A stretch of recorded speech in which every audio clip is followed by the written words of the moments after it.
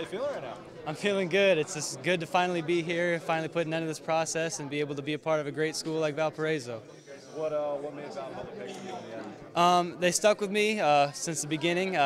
They were my first school to offer me, and that really just said a lot to me, and that they actually cared for me and actually wanted me to be a part of their program a lot more than any other school, really. And when it came down to it, I just felt like committing there would be the best possible option for me, and I love the school, love the program, and the coaches there are great as well. They keeping you in the backfield?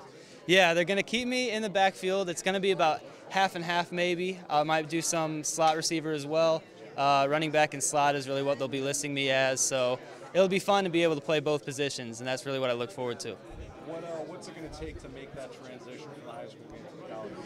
It's going to take quite a bit. It's going to be a lot faster pace, and it's going to be a lot tougher, a lot of bigger sized people, but I'm going to hit the weight room all off season, work a lot on routes and a lot on running back drills, but hopefully I can transition well, hopefully make an impact to them in training camp.